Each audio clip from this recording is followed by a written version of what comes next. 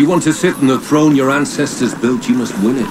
That will mean blood on your hands before the thing is done. The blood of my enemies, not the blood of innocents. How many wars have you fought in, Sir Barristain? 3. Have you ever seen a war where innocents didn't die by the thousands?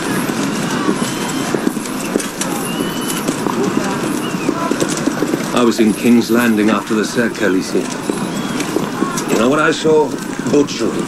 Babies, children, old men, more women raped than you can count. There's a beast in every man, and it stirs when you put a sword in his hand. But the Unsullied are not men. They do not rape. They do not put cities to the sword unless they're ordered to do so. If you buy them, the only men they'll kill are those you want dead. Do you disagree, Sir Barristain? When your brother Rehagar led his army into Battle of the Trident, men died for him because they believed in him, because they loved him, not because they'd been bought at a slaver's auction. I fought beside the last dragon on that day, Your Grace. I bled beside him. Rhaegar fought valiantly, Rhaegar fought nobly, and Rhaegar died.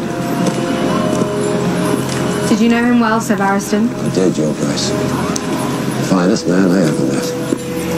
I wish I had known him. But he was not the last dragon.